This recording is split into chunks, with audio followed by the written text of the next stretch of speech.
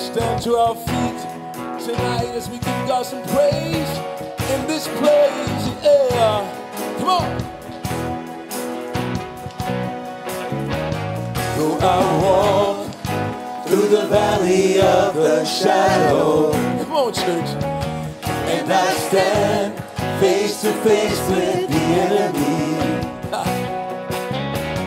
I will know that I am not forsaken. Yeah, you surround me when the fire's at my feet. You're my defender. You fight for me every day. I will remember you're all I need. You are my healer, my remedy against the power of the unknown. I will not stand alone. You're my defender. Yeah. Come on, church. I can see you when the night is closing in. Yeah. And I will trust you when it seems that there's no hope. Whoa, and I hold tight to the promise you have given. Yeah, it's this I know, and I am confident. You're my defender. You fight for me. I will remember you're all I need. You are my healer, my remedy against the power of the unknown. I will not stand alone, 'cause you're my defender. All the saints of God say, you're my defender. Come on, church. I'm saved by the blood. I'm saved by the blood of Jesus. Saved by the blood. I'm saved by the blood of Jesus. Saved by the blood. I'm saved by the blood of Jesus. Saved by the blood. I'm saved. You're my defender. You fight for me. I will remember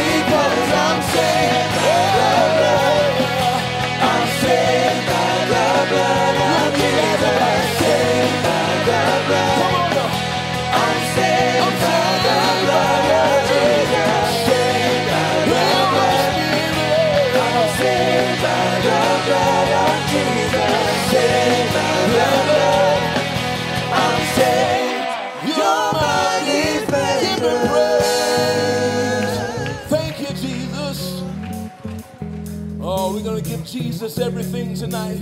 We lay it all down at your feet. Oh, because you have taken it all. Come on, church. I'm trading my sorrow. I'm trading my shame. I'm laying them down for the joy of the Lord. I'm trading my sickness. I'm trading my pain. I'm laying them down for the joy of the Lord. We say yes, Lord, yes, Lord, yes, yes, Lord. Yes, Lord, yes, Lord, yes, yes, Lord. Yes, Lord, yes, Lord, yes, yes, Lord, amen. I am pressed but not crushed, persecuted, not abandoned, struck down but not destroyed. I am blessed beyond the curse, Lord, His promise will endure. His joy is gonna be my strength. Though sorrow may last for the night, joy comes in the morning. I'm trading my sorrow. I'm trading my shame. I'm laying it down for the joy of the Lord. I'm trading my sickness. I'm trading my pain. I'm laying them down for the joy of the Lord. We say yes, everybody. We say yes, Lord, yes, Lord, yes, yes, Lord. Yes, Lord, yes, Lord, yes, yes, Lord. Yes, Lord, yes, Lord, yes, yes, Lord, amen. Oh, we say yes. We say yes, Lord, yes, Lord, yes, yes, Lord. Yes, Lord, yes, Lord, yes, yes, Lord. Yes, Lord, yes, Lord, yes, yes, Lord, amen. I'm pressed, come on, church. I am pressed but not crushed, persecuted, not abandoned, struck down but not destroyed. I am blessed beyond the curse, for His promise will endure. His joy is gonna be my strength. Though the sorrow may last for the night, the joy comes in the morning. I'm trading my sorrow. I'm trading my shame. I'm laying them down for the joy of the Lord. I'm trading my sickness. I'm trading my pain. I'm laying them down for the joy of the Lord. For the joy of the Lord. For the joy of the Lord. Give Him glory right where you are. Thank you, Jesus. We're going to teach you a new song tonight. And I think you're going to really enjoy it. I want you to sing it with us. Worship the Lord tonight. And Christ is my firm foundation. The rock on which I stand. When everything around me is shaken, I'll never be more glad that I put my faith in Jesus. He's never let me down, faithful through generations. So why would He fail now? He won't. He won't. Got joy in chaos. Got peace that makes no sense. I won't be going under. I'm not held by my own strength. But I built my life on Jesus. He's never let me down. Faithful through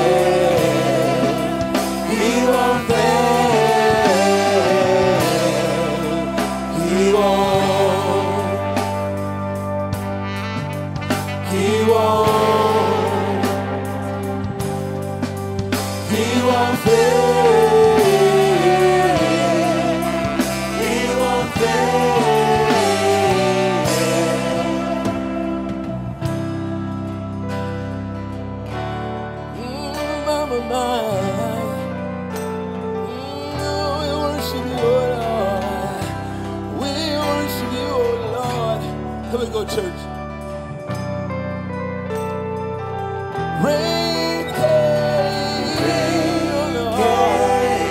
wind blew, my house was built on you. So secret, I'm safe with you.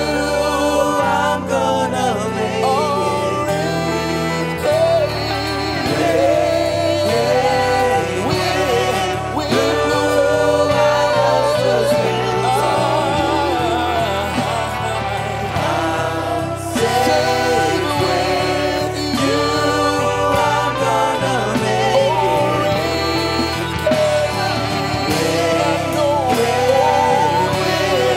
I know my house was built on. Come on, I'm safe.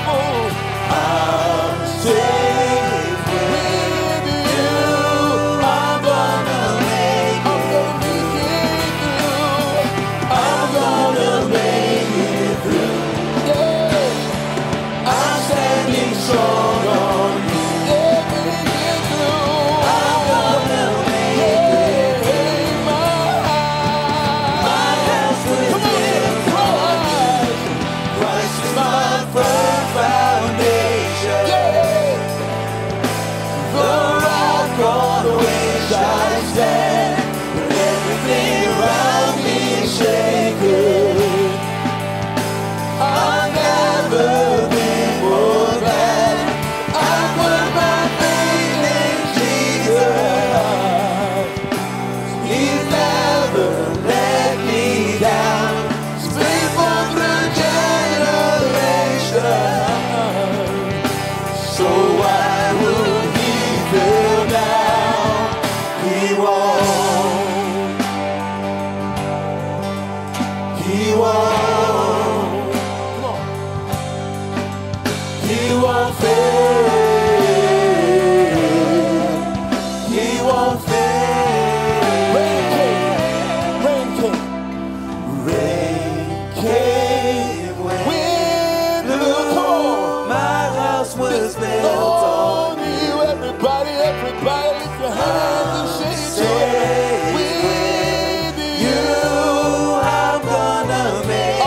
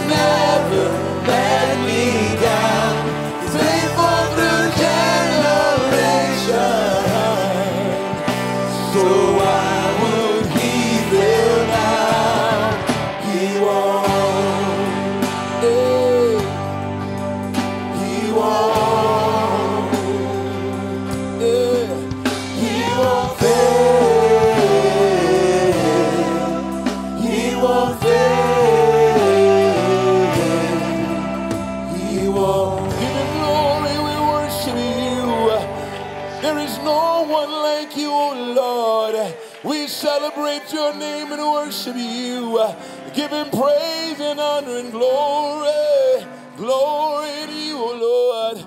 We worship you, O Lord.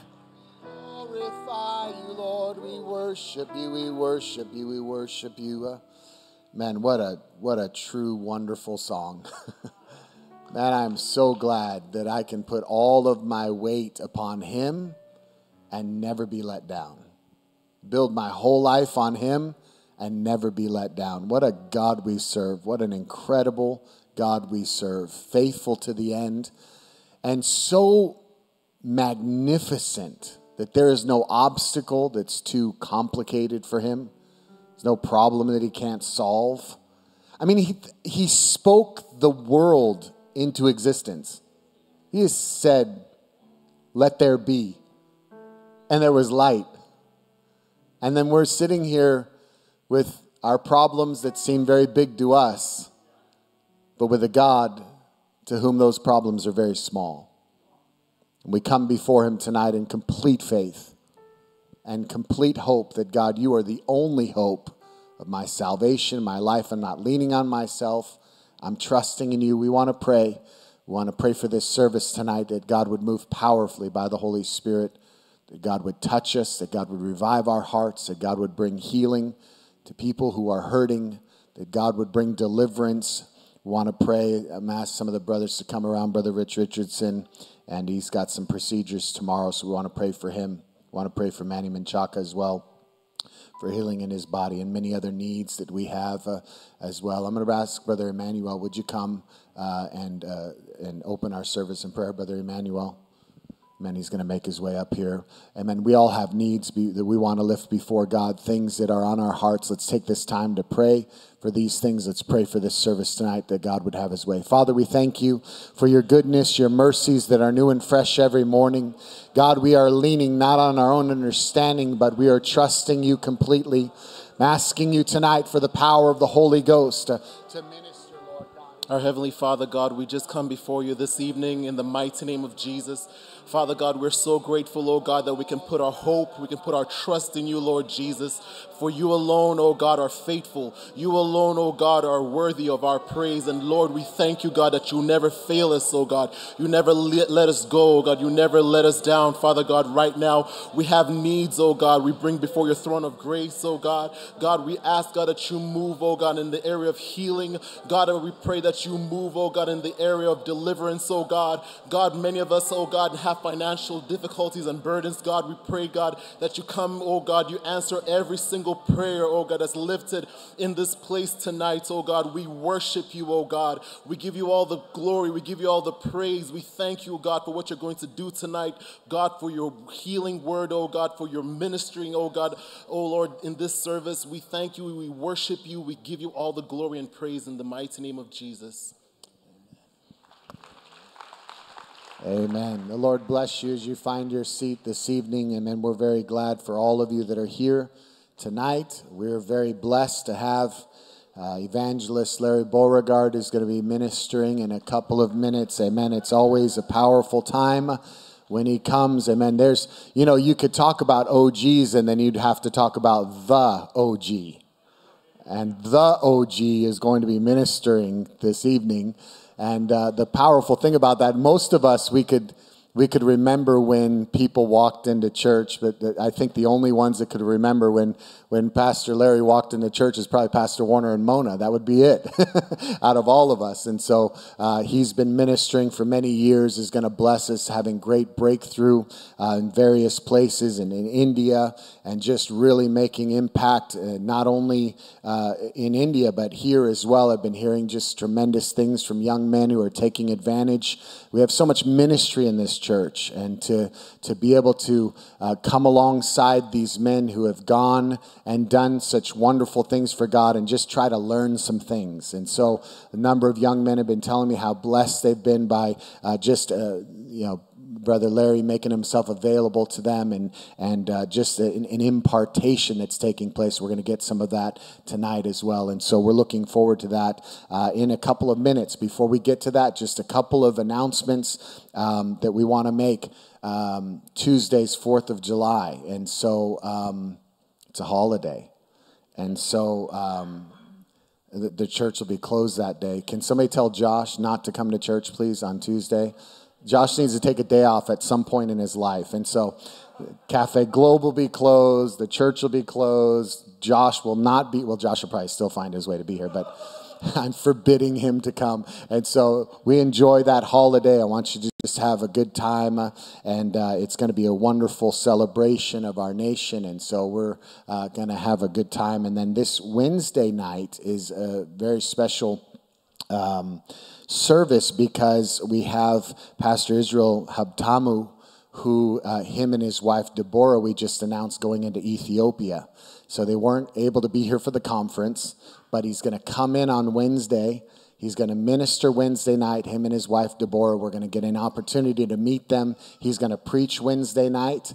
And then Thursday, we're going to record a podcast with him and his story and their testimony. It's going to be a great time. You don't want to miss Wednesday night. So that's going to be 7 o'clock. You'll be able to hear from the missionary himself before he goes into Ethiopia and all that God is going to do there. We're looking forward. I'm really looking forward to it because this is something Pastor Warner's been praying for the last 20 years, which means there's 20 years of prayers that have gone and been sown into this nation, not just by our pastor, but by many pastors around the world. And so we're looking forward to what God is going to do.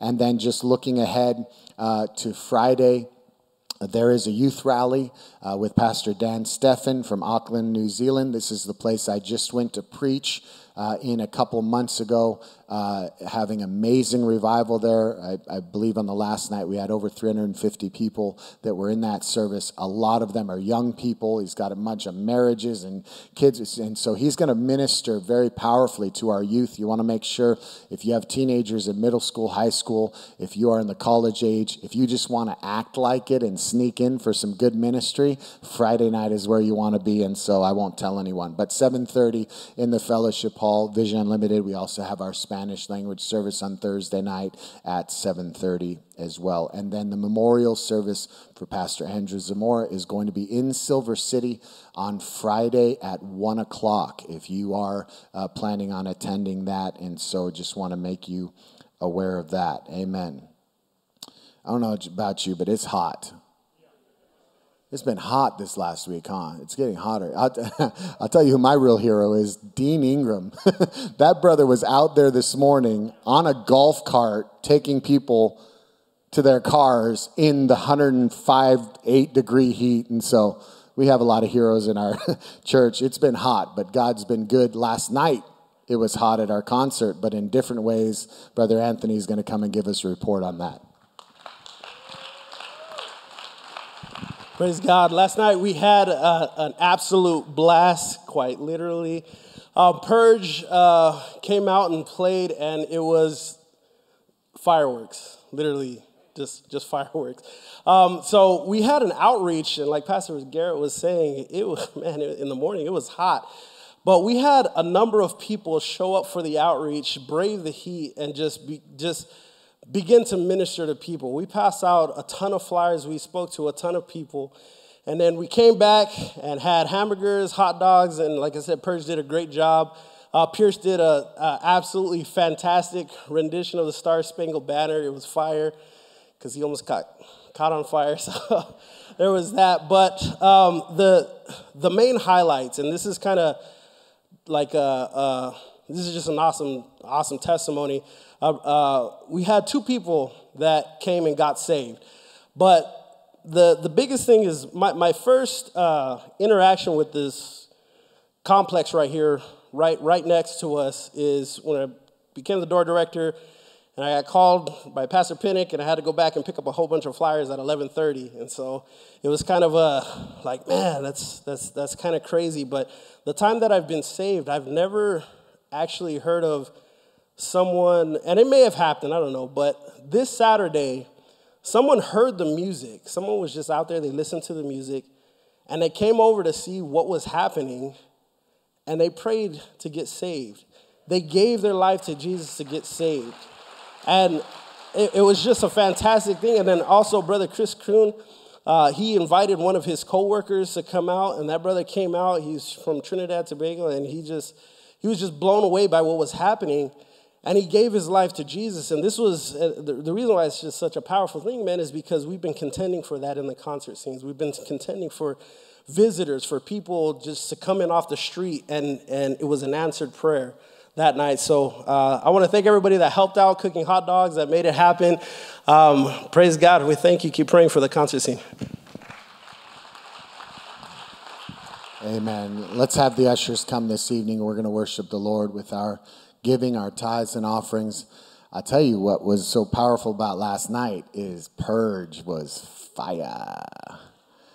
Man, that's one of the best bands our church has ever had. And to see some of these brothers get back together, and after many, many years, it's incredible testimonies. Some of these brothers had left the Lord for over a decade, and then just God has grabbed hold of their heart, saved them, and just set them free from the bondage of sin that they found themselves in. And now they're ministering and just with some anointing. And man, I tell you, if you hadn't heard Purge, you got to hear Purge.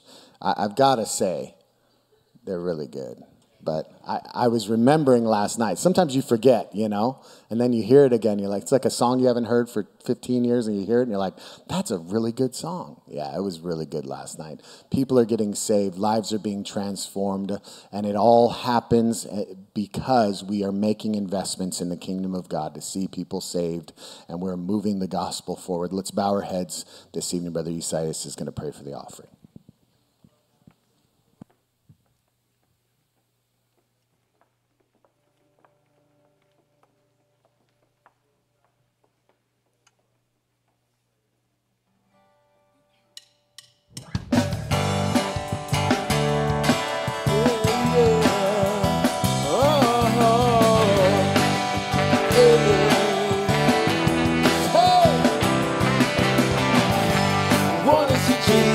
Lifted high, banner that flies across this land. Already see the truth and know is the way to heaven. Want to see Jesus lifted high, banner that flies across this land. Already see the truth and know He is the way to heaven. We want to see, we want to see, we want to see Jesus lifted high. We want to see Jesus lifted high. Step by step, we're moving forward. Little by little, we're taking ground. Every breath of life, we're stronghold bones. I'm looking down and down and down and down. Want to see Jesus lifted high. The flies across this land. Want to see Jesus lifted high.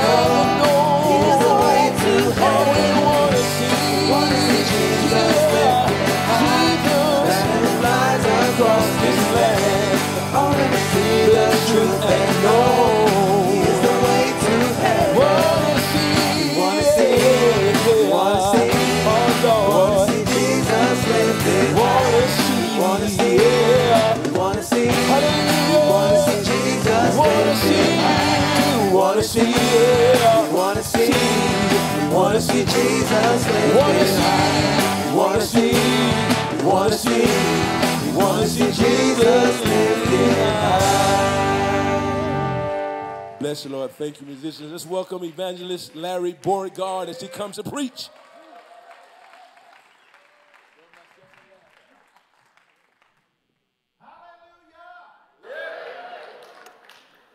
I said hallelujah. We're getting there. When we were running 20 people, we had more shout than that. I said hallelujah. Okay. If you have your Bibles, open them up to Matthew chapter 3.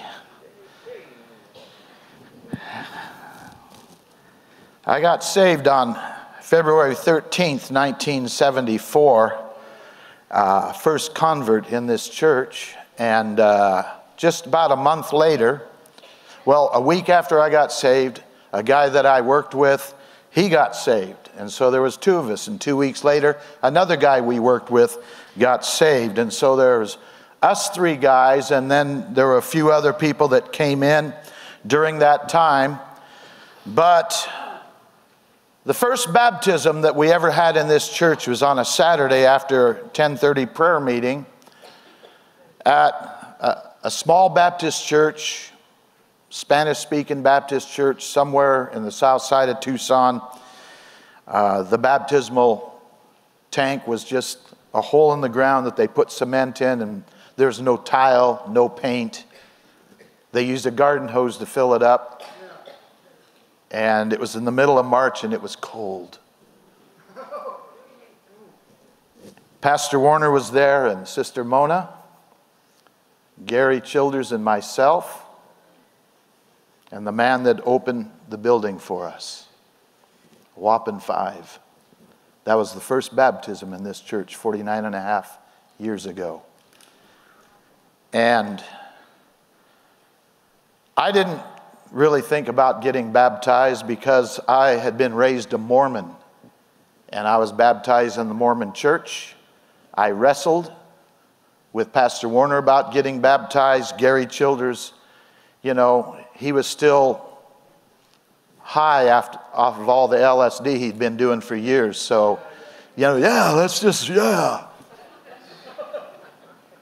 So he did it willingly, and I did it hesitantly. And yet, something happened. I'm still here. In those days, the only reference point that I had was Pastor Warner and Sister Mona. That was it. No other reference point.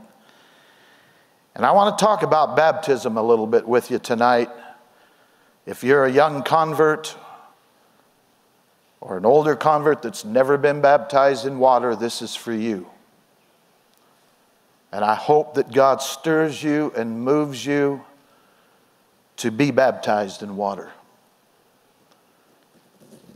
If you're not a Christian tonight, I hope before you leave this building you will be a Christian. That is my prayer.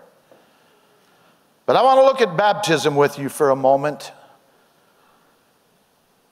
In Matthew chapter 3, we're reading about John's baptism. It was a baptism of water. The people would come out. For 400 years, God had been silent to the nation of Israel. And all of a sudden, this guy comes on the scene. He's preaching, repent, repent, repent, for the kingdom of God is at hand. The Messiah is coming. Repent. And he's baptizing them in water. And so as he began to do that, he was identified as the baptizer. When you came and got baptized by John the Baptist, it was a one-time washing. And you had to bring meat for repentance. It was a confession of sin. It was also identifying as the people of God. God had covenant with the Jewish people. And so they were coming back to a realization that God was starting to move once again in the nation. And so Jesus and John both preached repentance. Now, water baptism was the outward sign of an inward change. That is all baptism is today. But it's one thing to be cleansed in a river, which is simply a symbolic thing because you've taken enough showers and baths. It hasn't changed you one bit. It's a whole other thing to be purified by the fiery presence of the living God. And Jesus came to baptize with the Holy Spirit and fire. First the water, then the fire. First the desert, then the Holy Spirit.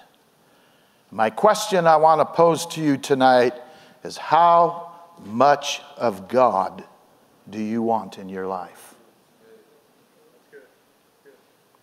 How much of God do you want in your life? Matthew chapter 3, verse 11 says, I indeed baptize you with water unto repentance, but he who is coming after me is mightier than I, whose sandals I am not worthy to carry. He will baptize you with the Holy Spirit and fire. Let's bow our heads this evening. Father, I ask you to move in every heart in this place. Let the spirit of revelation flow, the spirit of truth that leads us into all truth, the truth that sets us free and keeps us free. Let it move freely in our midst tonight. Help each and every person here to hunger and long for God and be stirred by the power and the anointing of your Spirit. I ask you to move upon those that are lost, those that are watching at home, those that are lost. Oh God, draw them nigh unto thee this night, I pray and ask in Jesus' name. God's people said, amen. So what is baptism for a moment? John the Baptist is in the wilderness, in the desert place, and he's calling people to repent. And repentance is not feeling sorry about the things that you've done wrong. Repentance is not feeling guilty about your past.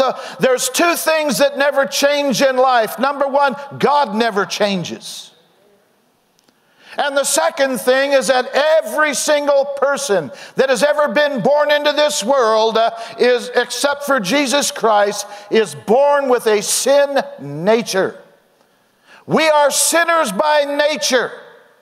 We're not sinners because we did something bad. We do something bad because we're sinners on the inside. And so repentance tonight is a basic reorientation of one's life. We turn from living one way and we turn to live another way. It's a turning of the way we think about life, the way we think about others, the way we think about God, the way that we think about how things ought to work in life and what love is and everything else. All of this, through repentance, we turn and we change from the direction that we had been walking in. And repentance is impossible unless we have a better way to go to. See, the reason people get delivered from drug addiction is because Jesus is so much better. So much better. So people don't just turn away from a way of life unless they have something better. And you turn to something that's more true, that is deeper. And so the world that we knew passed away and everything becomes new. The reason we came down to the altar in the early days of this church is every time we came to church, Pastor Warner would preach a sermon, or an evangelist would preach a sermon, and we're going, oh no, that's wrong in my life too. We are constantly realizing we were messed up. And we have to come to grips with our own sin nature and our own sinfulness. And so the baptism of John was a baptism that was matched with repentance. Prepare your heart for the Lord's coming. And so water did not save them, but it identified them. And they repented of their sins. They prepared their hearts for the coming Messiah. And so the water was identifying them with God and with one another. You and I are sinners by nature. And when the Spirit of God begins to convict us, we respond because we're crying out, there's no hope for me. But there is, because there's a Savior, and His name is Jesus. And in order for you to be born again and ready to go to heaven, you have to come to a place where you realize, I'm lost. And the only hope is a Savior. And the only Savior is Jesus. And until you come to that point by the Spirit of God, you'll never be born again. We can be extremely religious in society today. Oh, go to church because people go to church. So we go to church, and then we come, well, you know, I just thought I'd give God a chance. Why not get born again? Get a ticket to heaven. Because baptism is all about identifying. When Israel was in slavery in Egypt, and they were God's people by covenant, but they were slaves in this land. And so Moses, even though he was born Jewish, if you know the story, he ended up being raised in Pharaoh's household, and he was right at the top of the nation for 40 years. He lived everything that this world had to offer. He had it all. But down inside, he knew that he was Jewish, and one day he saw a soldier mistreating the Jewish people, and he killed the guy. Out of that, he had to flee for his life. Spent the next 40 years on the backside of a desert, unlearning the world and learning God. How much of God do you want? See, 40 more years he's there, and it was a bush that was burning, but not being consumed, and out of that came a voice. Now, if that happened to us today, we're looking around for the electronics. What kind of speaker can sustain itself in a fire, you know? But back then, they didn't have speakers. They didn't have microphones. God spoke to him out of a burning, fiery bush that was not consumed. And so he answered that call. He's on his way to eat back into Egypt to meet with Pharaoh, and halfway there, God stops him and says, either you circumcise your sons and bring them into the covenant, or I'll kill you. His wife didn't like that. And she said, you're a bloody man. But in order for him to be the deliverer, he had to be delivered. And he had to bring his family with him. And so he comes before Pharaoh and said, God said, let my people go. And by doing that, he's identifying as a Jewish man now, not as one in Pharaoh's household. And so he begins to speak to him, and there's one miracle after another miracle after another miracle. And it finally got down to that last day where Israel was told, slay a lamb without blemish. Take the bloods and put it on the doorposts. And when the angel of death passes over this nation, no one in that household will die. The next day, the firstborn of cattle, the firstborn of the Egyptians were all dead.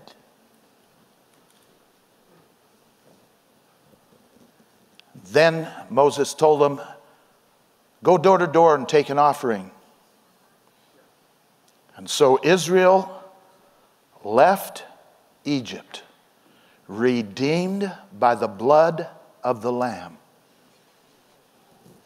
And they left blessed. 400 years of back wages.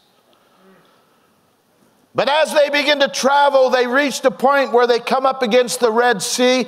There was a mountain on either side of them, but behind them was Pharaoh's army.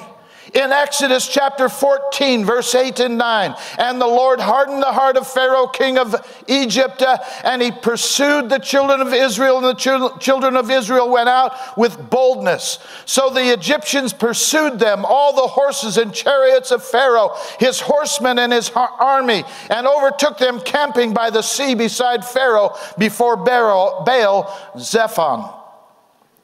See, I want you to know tonight that God is in control of your salvation. It goes on in verse 10 through 12, and when Pharaoh drew near, the children of Israel lifted up their eyes, and behold, the Egyptians marched after them, so they were very afraid, and the children of Israel cried out to the Lord. Then they said to Moses, because there were no graves in Egypt, have you taken us away to die in the wilderness? Why have you so dealt with us to bring us up out of Egypt? Is this not the word that we told you in Egypt, saying, let us alone, that we may serve the Egyptians? For it would have been better for us to serve the Egyptians than that we should die in the wilderness. They said, you should have just left us alone. Why are you people coming and telling me I need Jesus? Why are you coming and bringing your religion to me? Just leave me alone. But the deliverer speaks in verse 13 and 14. Moses said to the people, "Do not be afraid. Stand still and see the salvation of the Lord, which he will accomplish for you today." These words, "For the Egyptians whom you see today, you shall see again no more forever. The Lord will fight for you, and you shall hold your peace." And then God told Moses, "Put your rod out, stretch it out over the water," and the waters parted. And when those waters parted, Israel went across right through those waters. That is symbolic of water baptism. They were identifying with the God that brought them into covenant. They were identifying with one another. The enemy was behind them, and they were moving forward in God. When you give your life to Jesus, the moment you give your life to Jesus, you will begin to move forward in God. And this is the Christian life. We identify with Christ and all those that identify with him. In 2 Corinthians chapter 5, verse 17, Paul put it this way, "Therefore, if anyone is in Christ, he is a new creation. Old things have passed away. Behold, all things have become new." If you're young in the Lord, memorize this scripture because when Jesus died on the cross, he is our Savior. He is the high priest that was tempted in all points as you and I, yet he never gave in to sin. He paid the price in full for our redemption. And the moment you give your life to Jesus, we now begin to walk in the power of that resurrection. This is a place of victory.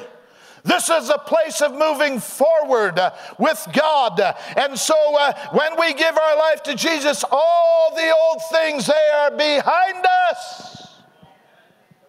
Quit hanging on to them. Look to Jesus. Move forward in Jesus. Let the faith of God equip you and stir you and move you to believe God. And don't be tormented from the slavery of the past. Move on in God. In Matthew 3, verse 13 and 14. Then Jesus came from Galilee to John at the Jordan to be baptized by him. And John tried to prevent him, saying, "I need to be baptized by you, and are you coming to me?" And Jesus answered to John. He says, "Just baptize me, John." Verse 15, he said, "Permit it to be so now, for thus it is fitting for us to fulfill all righteousness." Then he allowed him. So when Jesus came to John, he says, "Baptize me, John." He says, "Me baptize you? I'm not even worthy to tie up your shoe. And you're asking me to baptize you."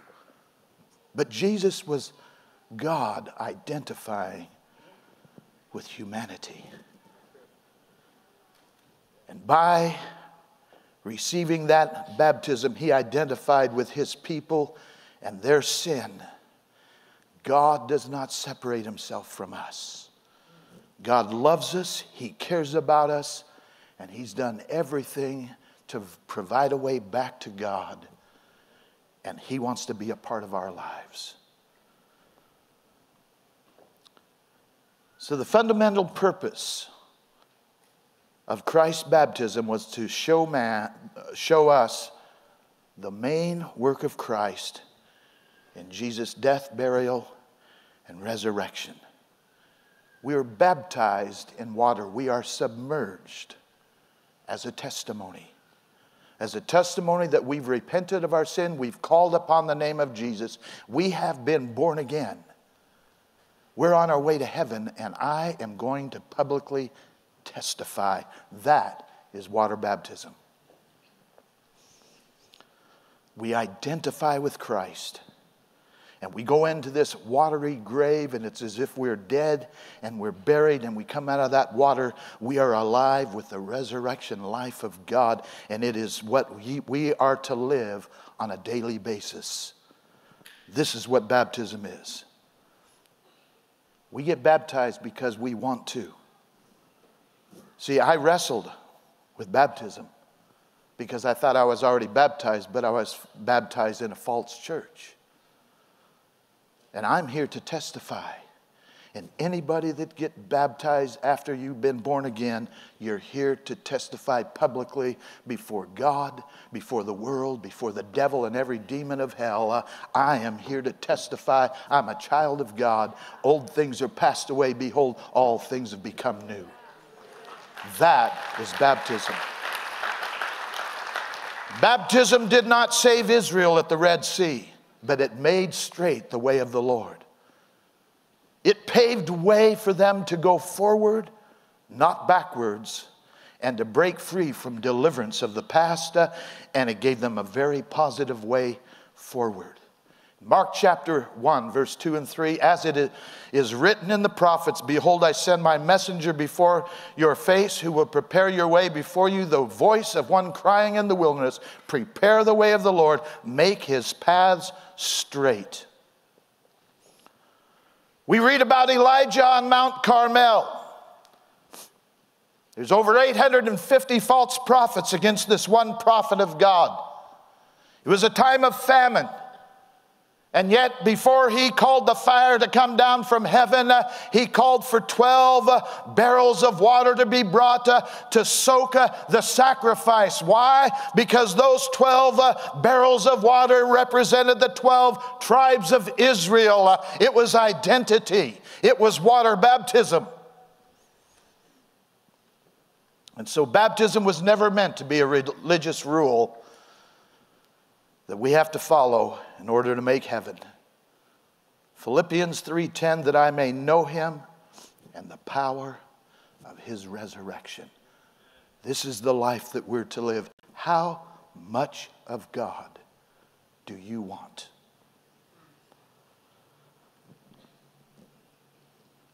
Let's look at the baptism of Jesus for a moment.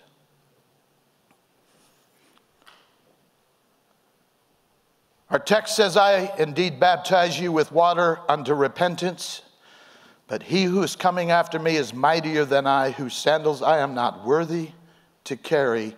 He will baptize you with the Holy Spirit and fire. John's baptism cleansed with water. Jesus' baptism will purge with fire. John's baptism required repentance. Jesus' baptism tests the results or the reality of that repentance. John's baptism was immersion. When Philip met the Ethiopian eunuch and began to share with him what Isaiah was talking about in the Messiah, they were near a body of waters, and the guy believed what he was told, and he says, what's preventing me from being baptized? He said, nothing. They went down and he got baptized in water. John the Baptist, his own description of himself, I am a voice, nothing more. I am a voice. And he was forever pointing people to the Lamb of God. I indeed baptize you with water, but the one that's coming after me will baptize you with the Holy Spirit and with fire. There's a difference between these two elements. John's is an outward thing. Every sinner can be baptized into whatever they want to be baptized into. Anybody can dunk you in water for whatever reason. It's all outward. But the baptism that Jesus gives us, it's on the inside. And it has cleansing and purifying characteristics about it, and it brings forth life. The fire will burn away the dross and the filth and all kinds of things, because fire burns. 3 times in this portion of Scripture, fire is spoken of. 2 of them speak of judgment, 1 of them of promise. In verse 10 says, even now the axe is laid to the root of the trees. Therefore every tree which does not bear good fruit is cut down and thrown into the fire. That's judgment. Verse 12, his winnowing fan is in his hand, and he will thoroughly clean out his threshing floor and gather his wheat into the barn, but he will burn up the chaff with unquenchable fire. That's speaking of judgment. But in our text, he will baptize you with the Holy Spirit and fire. That is life-giving power. That is something that brings forth life. That's why Jesus told the disciples in Acts chapter 1 verse 8, but you shall receive power when the Holy Spirit has come upon you, and you shall be witness to me in Jerusalem and in all Judea and Samaria and to the end of the earth. On the day of Pentecost, we find that the fire began to fall. They knew that God was going to move. They just didn't know how. They didn't know when, but they knew he was going to move, and they were there praying and laying hold of God when the Spirit of God came down. And the Bible tells us in Acts chapter 2, 3, and 4, then there appeared to them divided tongues as of fire, and one sat upon each of them, and they were all filled with the Holy Spirit and began to speak with other tongues as the Spirit gave them utterance. When God fills us with the Holy Ghost, fire comes with it. In Acts chapter 2, verses 37 and through 39, when Peter's finishing his sermon, the people cry out and they said, now when they heard this, they were cut to the heart and said to Peter and the rest of the apostles, men and brethren, what shall we do? Then Peter said to them, repent and let every one of you be baptized in the name of Jesus Christ for the remission of sins, and you shall receive the gift of the Holy Spirit, for the promises to you and to your children and to all who are afar off, as many as the Lord our God will call. And 3,000 people got saved that day. These were fishermen. They hadn't been to Bible college, but they'd been with Jesus. And they were where God told them to be when God poured out his Spirit. Can you imagine if we begin to worship God and there was a flame of fire sitting on all of our heads? What would that do to you?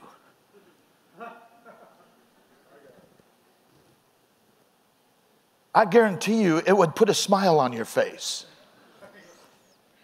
Especially when the hair's not being consumed. That's real supernatural.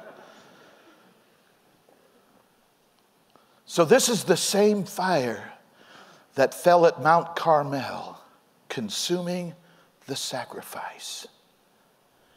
And that day the people cried out, the Lord, he is God. The Lord, he is God. You see, Jesus did not leave us as orphans. In Isaiah 33:14, who among us, says the prophet, shall dwell with everlasting burnings?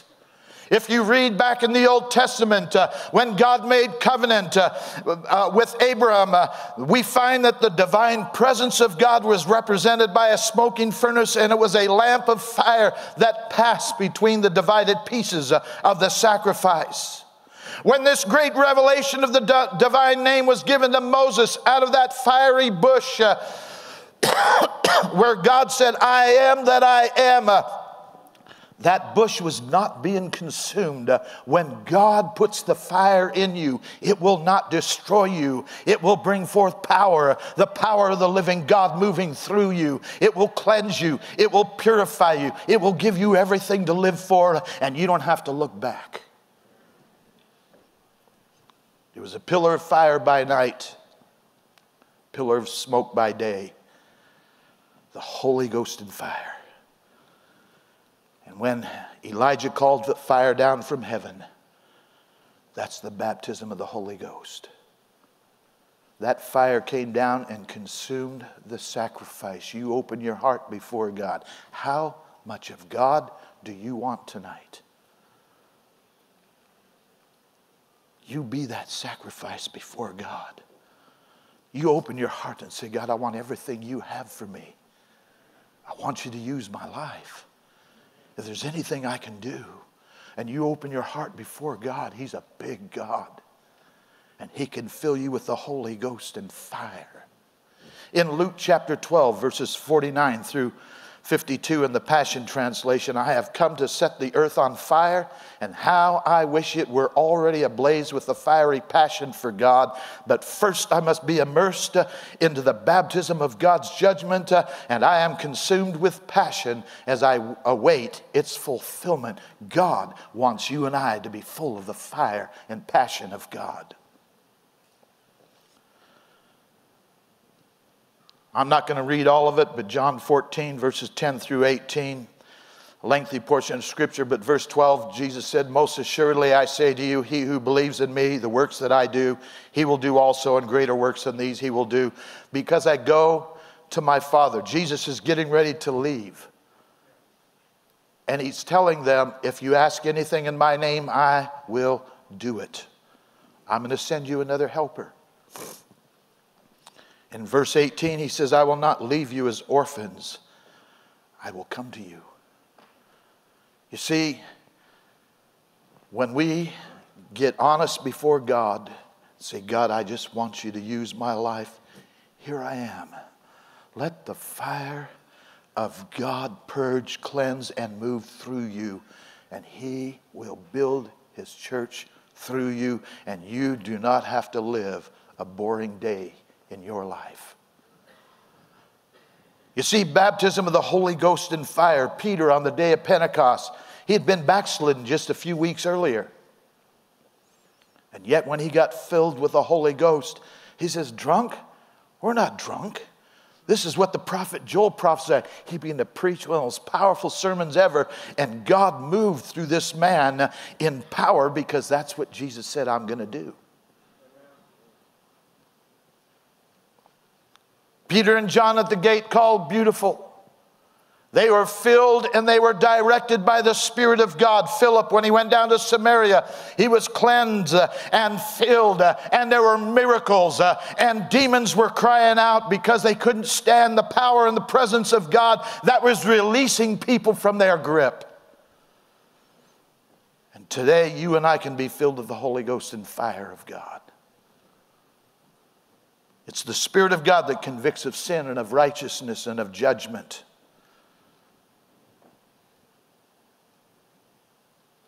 I got saved February 13th. I began to witness to a friend of mine, Kim Pensinger. I witnessed to him on a regular basis. His birthday was May 19th, and I'll never forget, he picked me up.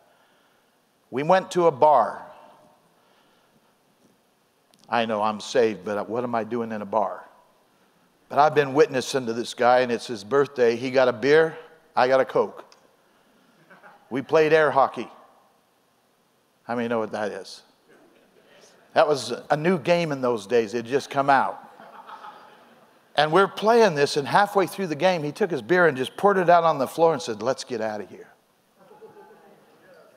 So we walked out, sitting in the vehicle. And we get to talking, and I'm telling him, say, "Kim, you need Jesus. You really need Jesus. He'll change everything." It was his 21st birthday, and he was not feeling well. He was not a happy camper. And we talked, and then he brought up a fellow musician that we both knew. He knew this guy from when they were young, but I knew him just recently in the last few years before I got saved. And he brought him up, and he says, "You know, he goes to this other church and he talks in tongues." I says, "Really?" For 2 months, Pastor Warner was preaching on the baptism of the Holy Ghost almost every service. He at least mentioned it. Gary Childers, that got saved a week after me, he got filled with the Holy Ghost pretty fast. I resisted.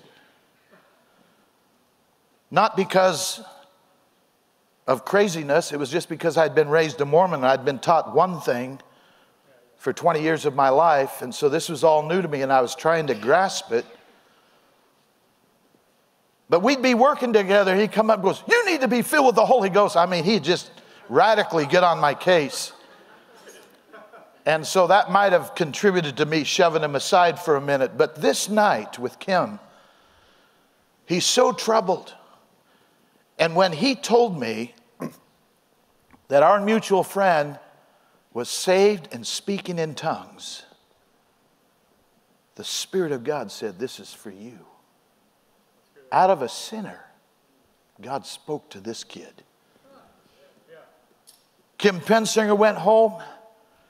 Over the next half hour or so, he's walking, pacing back and forth in his bedroom, finally fell down on his bed and cried out to God, got saved, born again on his 21st birthday.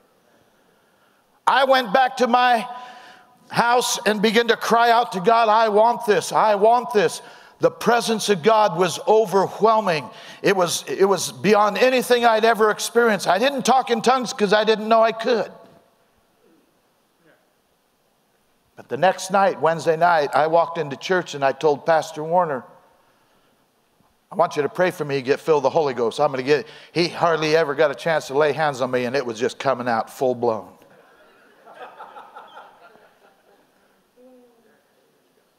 So there was about 2 or 3 of us that were filled with the Holy Ghost now. That was the beginning of this church.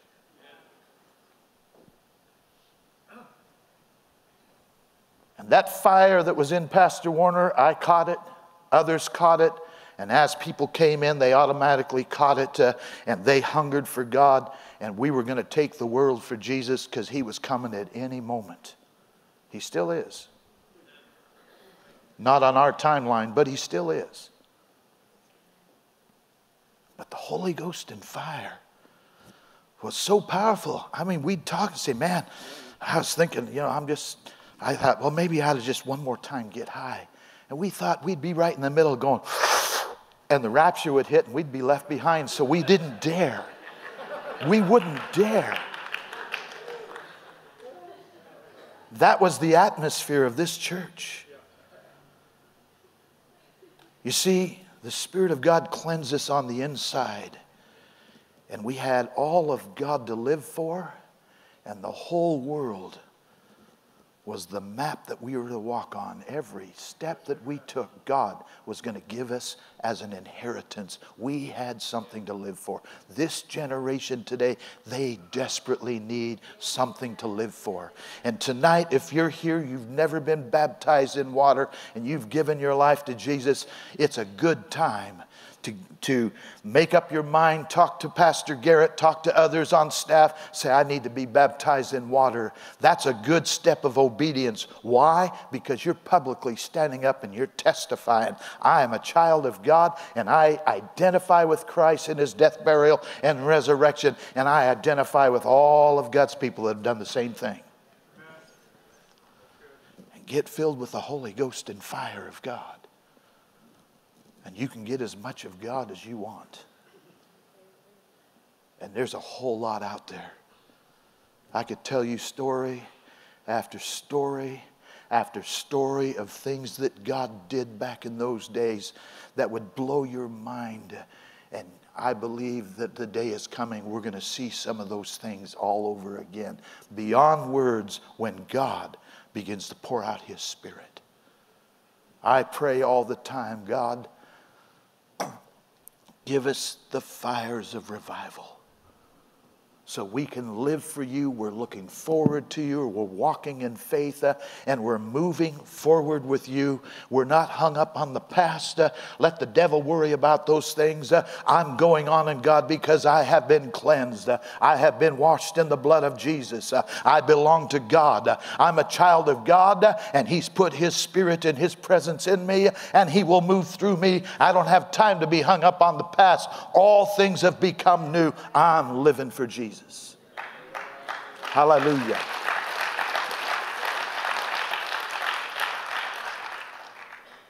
Let's bow our heads in the presence of God.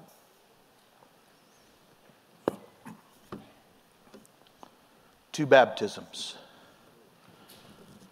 One of water, which is the outward, and the inward is the Spirit of the living God that comes in us. Tonight you're here, you're not right with God. If you were to die right now, you're not sure that you would go to heaven. This is a good time to make sure. You are a sinner by nature. And because of that, the sentence of death is upon your life. But if you will call upon the name of Jesus and repent of your sins, Jesus will forgive you all your sins and give you a brand new start in life. I didn't come to get religion. I came to get Jesus.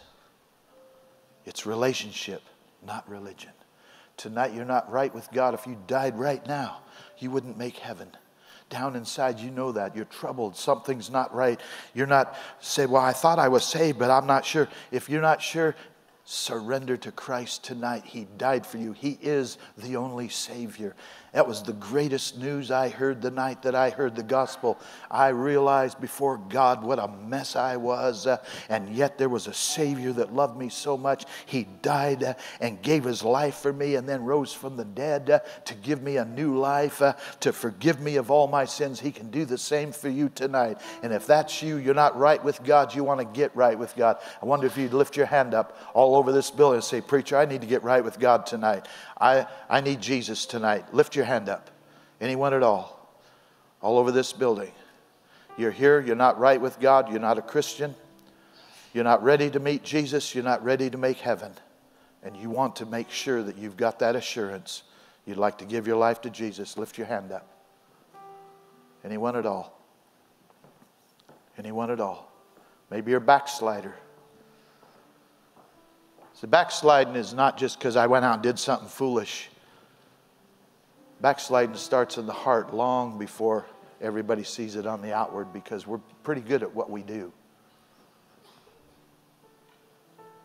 But you're not right. Things are not right. God's dealing with you. Surrender to Him. It's the greatest life that you could ever experience here on earth. The greatest peace that you could ever have comes from God and Him alone. You will find no real peace outside of Christ. Backslider, unsaved, you want to get right with God, would you slip your hand up? Anyone at all? Hallelujah. God sees this hand. Who else? Backslider, unsaved. See, backslider has no peace. They can still come to church and clap their hands and go through the motions, but they have no peace. Jesus died to give you peace that no man can give you.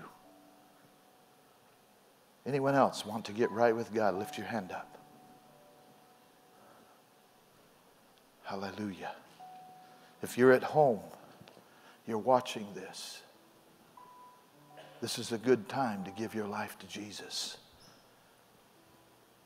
You say, well, I don't know how to do that. Very simply say, God, I'm a sinner. Jesus, come into my heart, change me. I want to live for you. Make yourself real to me. If you mean that, God will touch you. You make it to church the next service we have. Talk to somebody. We will help you any way we can.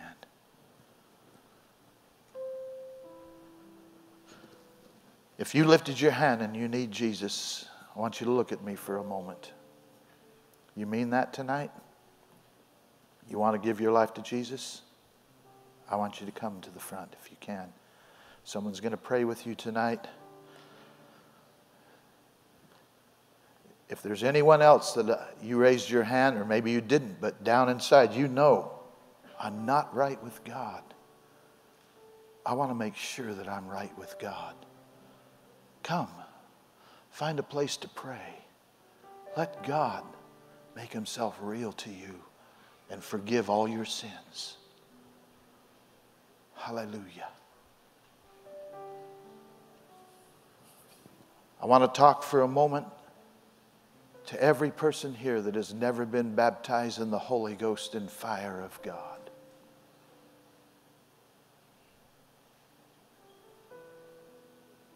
There's so much religion out there that people say, well, you know, you got your prayer language and I don't have I didn't get the prayer language. No. When they got filled with the Holy Ghost, all of them spoke in tongues. The early church, they were all tongue talkers.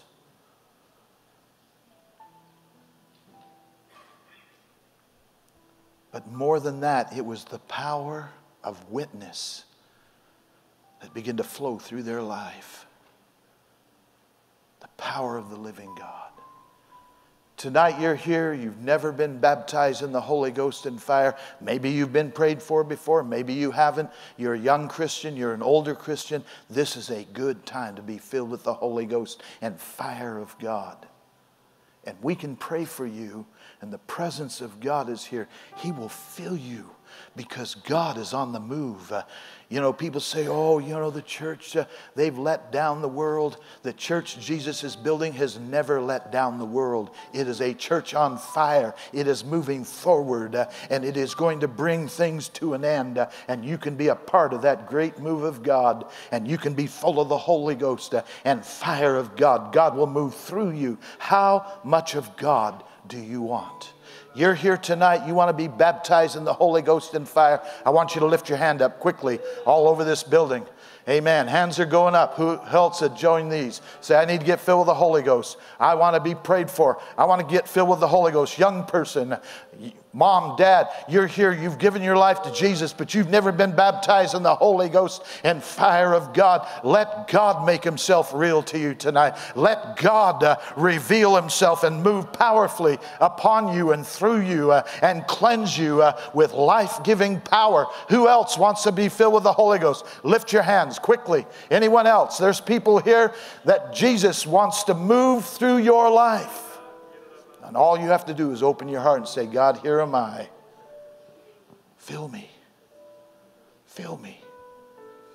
You want to get filled with the Holy Ghost? I want you to get out of your seat. Come stand in the front quickly. Quickly. Hallelujah, Jesus. Hallelujah, Jesus. Just come and line up back here. Back towards the back a little bit. Just stand up. I want these young men that I was talking to the other night to come forward also.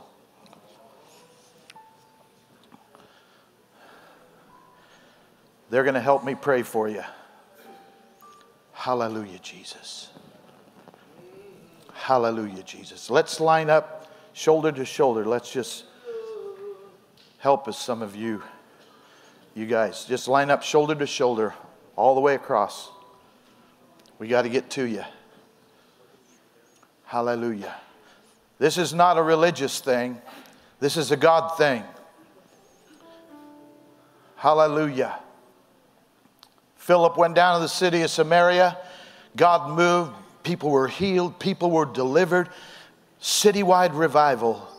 But it wasn't until Peter and John came down and they began to pray for people to get filled with the Holy Ghost. And when they did, all heaven broke loose. Back in the early days of this church, we would pray for somebody to get saved, and when we finished praying with them, we'd look at them and say, wow, you feel that? And they go, yeah, I feel that. God's just saved you, and they're all happy. You want to get filled with the Holy Ghost too? Yeah. And we just lay hands on them. They get filled with the Holy Ghost right on the spot. That's how it was, every service. Are you ready to get filled with the Holy Ghost tonight? Okay? And we're going to pray for you. All it is simple faith. Did you understand everything about God when you gave your life to Jesus? Did you understand everything about Him? No, you just simply prayed a simple prayer that they told you to pray. Is that correct? That's simple faith. Same faith. And you can be filled with the Holy Ghost. In a moment, we're going to lay hands on you. All these men up front, they're going to go along and lay hands on you. I'll come down and lay hands on some of you, and we'll all together pray for you. But it takes faith. In a moment, we're going to lay hands on you and say, receive the Holy Ghost. And when we simply say, receive the Holy Ghost, we're going to lay our hands on you. And you're going to sense the presence of God. Anybody know what cottonmouth is? dope smokers. It's almost like your tongue. You can feel your tongue moving around inside. God's given you the language. All you have to do is put your voice to it. Simple faith. Receive the Holy Ghost and lay hands on you, and you begin to speak out whatever God gives you. You will not think it up in your head. It doesn't come that way, because it's the Holy Spirit within. Out of your belly shall flow rivers of living water, the Bible says. You want this tonight? You want this? This is the game changer in your life. This gives you the power that God has for every single believer in Jesus Christ. And talking in tongues just stirs that up inside us. You want this? Hallelujah. I want you to pray this prayer with me. Say, Lord Jesus, thank you for saving me. Thank you for changing my life. You are the Lord of my life. And I pray right now that you break the powers of darkness over my life. I kick the devil out. I close the doors to the devil. Jesus is Lord of my life. And I come before you right now, and I ask you to baptize me in the Holy Ghost and fire in the name of Jesus. Hallelujah. Lift your hands. I want you to begin to tell them you love them. Saints of God, let's begin to worship God in this place. In the name of Jesus, receive the Holy Ghost. That's it. Let it go. In the name of Jesus, receive the Holy Ghost. In the name of Jesus. Hallelujah, Jesus. In the name of Jesus, receive the Holy Ghost.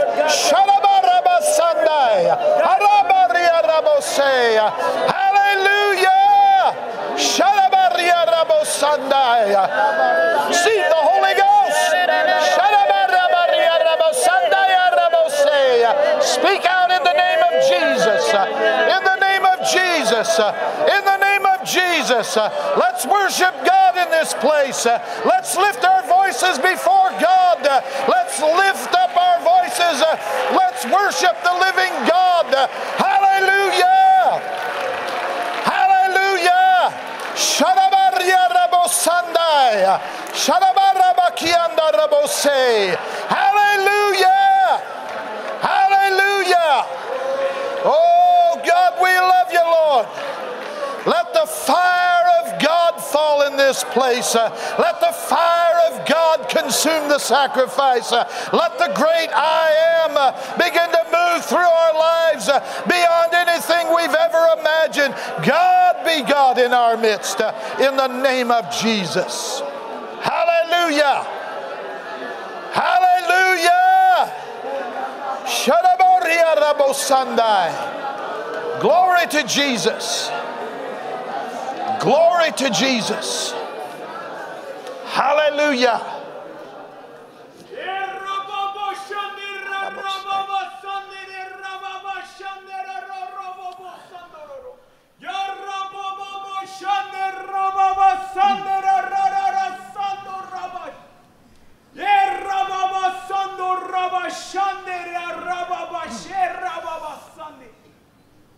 I am pouring out my blood, saith the Lord, on this generation. People will rise up and they will testify about my mighty name. That people will run forth from me, will run towards me. Hallelujah, hallelujah, hallelujah.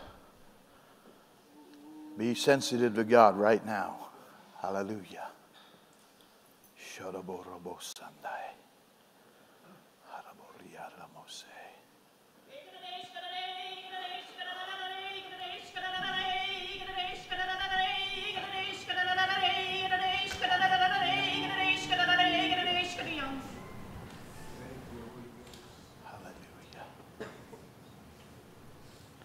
For I, the Lord thy God, will speak to my people. I have loosed my spirit. My spirit is in you to do my work, and my power shall go forth. Step forth. Open your hearts to me. I, the Lord God, speak unto you, want to speak through you to this lost generation, to impact and to do my work and to do my will. Go forth. forth in the power of the Spirit. It's not by might, nor is it by power. It's by my Spirit in you, as you allow me to speak through you and to work through you to reach others. Thus saith God Almighty. Hallelujah, hallelujah. Shadaboria raboria rabosanda rabaria rabaria rabosea. Hallelujah, hallelujah, hallelujah, hallelujah. Hallelujah. Feels good in this place tonight. Amen. The only peace that anybody will ever have is when they have peace from God. Otherwise, they have no peace. We have the good news because we have the Prince of Peace within. We have the answer for this generation. Open your voice. Let God move through you. Get in prayer meeting before service. Get full of the Holy Ghost before service. So when you walk into service, you're full of the Holy Ghost and fire of God. And let God be God in your life. How much of God do you want? Hallelujah. God bless you. Rain came, wind blew, my house was built on you. Oh, oh, I'm safe with you. I'm gonna make it. Rain came, wind blew, built on you, on you, on you, I'm safe.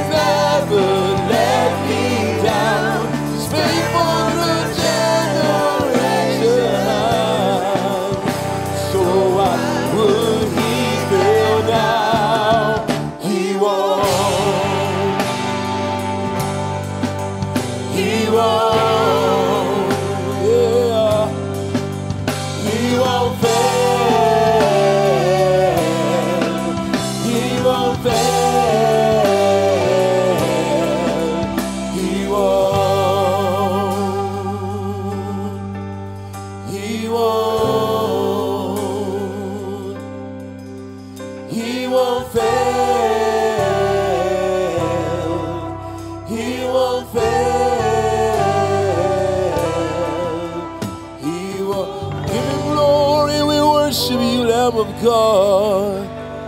Hallelujah, we love you, we love you.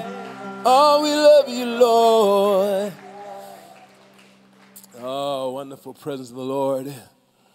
Be a blessing to someone around you. How many appreciate Evangelist Larry Beauregard tonight? His life, his ministry, very powerful.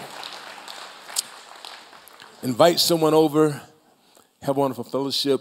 4th of July. Happy 4th of July. Celebrate the liberty that Jesus has given you. Our heads are bowed, our eyes are closed. Be mindful of all the announcements. I'm going to ask Brother Edgar Terry of this voice, ask the Lord's blessing us. We are being dismissed. Today, God, Lord, your word this morning, God, tonight, Lord. God, we pray, God, that you would continue to go and be with us, God. Lord, let us continue to walk and live in faith, God, and walk in obedience. obedience, God, we pray. God, give us safety and guidance as we go. Bring us back safely. In your name we